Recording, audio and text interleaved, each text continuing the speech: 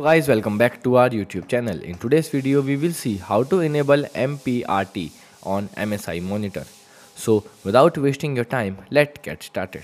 So to turn on MPRT, you can firstly open the monitor menu by simple pressing the M button.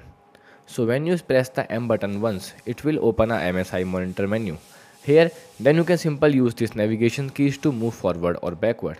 So then you can here again press it and then use this navigation keys, okay, and then identify where is MPRT. So the MPRT in a professional mode. So here you can press E to access the professional mode, okay. So when you press E, you can sorry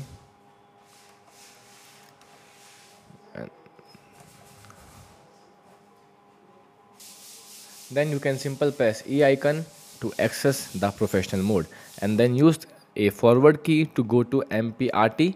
So now the MPRT turns off. Then you can use the E button to turn this feature on. Okay, here and move forward and then press E. Then the MPRT turns on. Then you can press menu button again to go back. Okay, and then you will see that your MPRT is turns on, means enable. And here you can also turn this feature off by go to MPRT and then off it.